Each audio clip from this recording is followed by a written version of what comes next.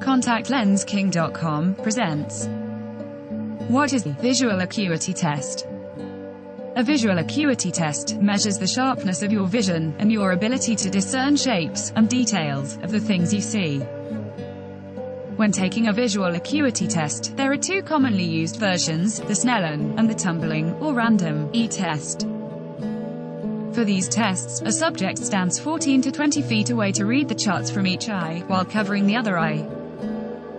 For the Snellen eye chart, a person reads out loud the letters from each line.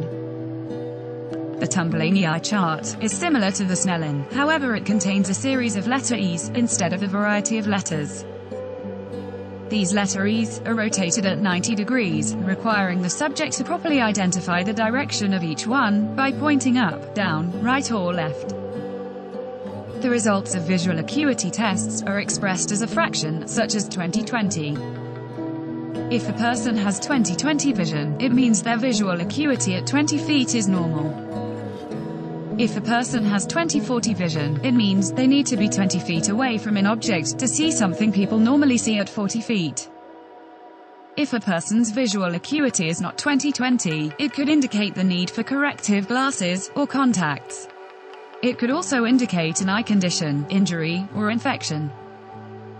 Depending on the results, a doctor will discuss the available treatments or corrective measures that might be required. For more information on this and other eye-related topics, subscribe to our YouTube channel. Thank you.